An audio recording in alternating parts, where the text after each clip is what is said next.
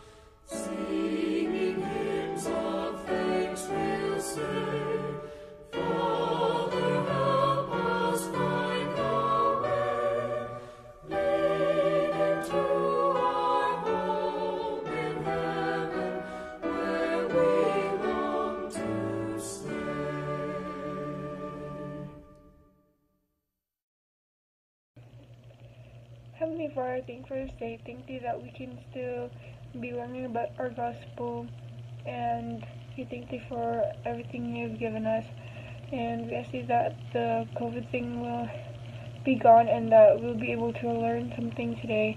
And we ask you to be safe, and we say this in the name of Jesus Christ. Amen. We are blessed to have two speakers for today. First to speak is Sister Karen Libre of the Young Women Organization. She will then be followed by Sister Hazel Hildreth of the Relief Society Organization. One of the best ways to prepare ourselves to face life successfully is to develop faith in Jesus Christ. A faith is a belief in something that can't be seen or proved by scientific methods. Faith means believing that Jesus Christ lives and loves us, and He will bless us if we do what is right. If we trust Him and follow His teachings, we will be happy. Our faith in Jesus can grow by learning about Him. We belong to the Church of God and follow His examples. We are commanded to do so. Therefore, we have faith in Him. And if we obey or follow His examples, we have trust in Him. We have faith in His great sacrifice, which will enable us to return to our heavenly home if we prepare ourselves. Because of our current situation, we have coronavirus, so we are doing our sacrament services at home. We are doing virtual gatherings or meetings, or we spend more time with our social media, our small businesses, and sometimes we neglect intentionally our responsibilities at church, our callings, and our covenant with the Lord. We are too focused with what's happening in the social media right now. We are too focused with what's happening in the world. With that, how can our homes cultivate our faith? Cultivate means grow, to raise, or to nurture. Children have a natural faith in anything that parents would tell them. If they learn about Jesus at an early age, they will have a simple faith that He lives and that He loves them. This will help to bring His Spirit into their lives. That is why we are commanded by the Lord to teach the younger generation, or the children, the first principle of the gospel, which is faith in the Lord Jesus Christ while they are young. Their faith grows as we provide opportunities for them to pray during bisag magkaon lang, or to learn about the Savior and apply faith to their lives.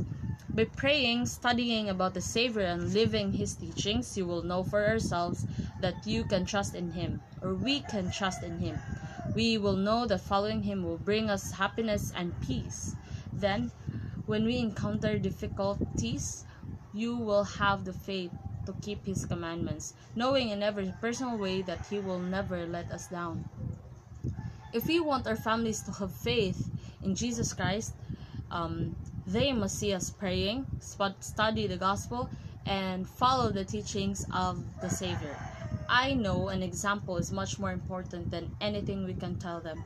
The words we say will have more meaning or more impact when children see our examples.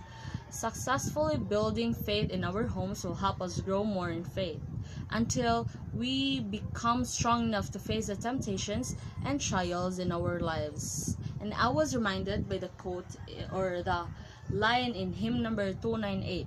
Parents teach and lead while the children honor and obey. Being a mother isn't an easy calling. I adore and was amazed by the powers of the mothers in rearing children. I am not still a mother, but I appreciate every mothers in the world because I appreciate my mother.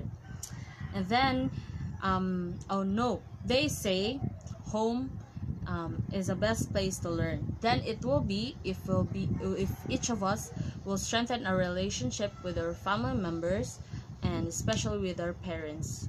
If we listen to what they say or obey their good instructions, including the new generations, will not lose out of track. I know home can be a heaven on earth. I know if we have faith in God, all the trials we will be facing cannot bring us down. Instead, we will learn and we will grow.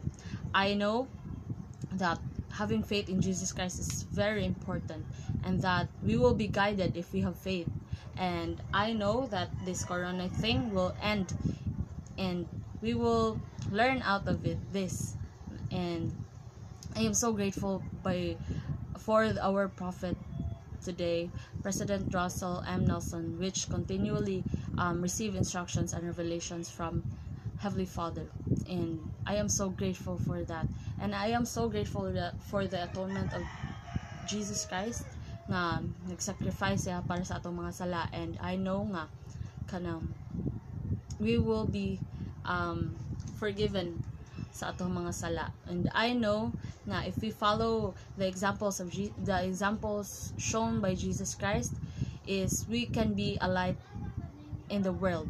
And I know all these things is true, and I live this in the name of Jesus Christ. Amen.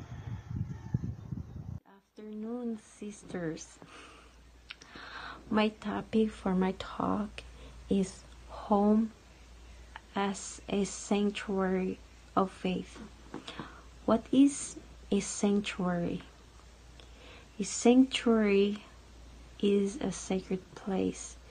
It is a shrine, a place of safety, a place of refuge, or a holy place. Before the pandemic happened, our prophet, President Nelson, announced to shorten our Sunday services schedules. He wanted us to focus more on our own home and to study the Come Follow Me program in our own home. Our leaders and prophet counseled us to have a daily personal and family prayer, a daily family scripture study, and a weekly family home evening, and to share our testimony of our Lord Jesus Christ. If we are constantly doing these things, we promote an uplifting environment, and the Spirit is present at all times. So when the adversity comes knocking at our door, we will know and be ready to combat negative forces. There is a quotation that I like: if you are prepared, you shall not fear. During the pandemic started, we were in the Philippines, and on the last week of March 2020, the Philippine government announced that we will be locked down due to coronavirus. The government advised us to stay at home. Offices are closed, department stores are closed, our church are closed, temples are closed. The only thing that were open are essentials like grocery stores, pharmacies, and hospitals. Our home was a sanctuary for our family. In our home, we did a lot of little things that lead to big things. But if we failed or neglected to do the little things, it can lead to bigger problems. In our home, we keep our surroundings clean. We clean the area that is cluttered. We sweep the floor often. We make our beds neat and tidy. It doesn't mean spotless, but neat and tidy. Because we believe cleanliness is next to godliness. Remember, the Lord said, "Mine house is a house of order." We also take care of our needful things. We prepare food and water. We plant some vegetables in pots. We don't have a big yard or garden. We just have to put in a bottle or pots. And we also start our day with personal and family prayer. We read the scriptures in the morning, 1 chapter to 2 chapters a day. And on Sunday, we had our sacrament and Sunday school at home. We listen and sing church hymns. And during weekdays, we make more activities with our kids or games to replace in social media. Charity and Kind, they also have chores and assignments. They have to wake up early morning to have a scripture study with us. They have to exercise, run, dribbling the ball because they play basketball or they play sports. When you play sports, you need to be physically fit. They have also to study their academic lesson like math, science, and other subjects. They have also online voice lessons, and they also need to practice their guitar. As a mother and a wife, I'm the one preparing the meals and cooking and washing clothes, cleaning the house. My husband prepared the lesson for our Sunday meeting, and he also prepared our daily scripture studies.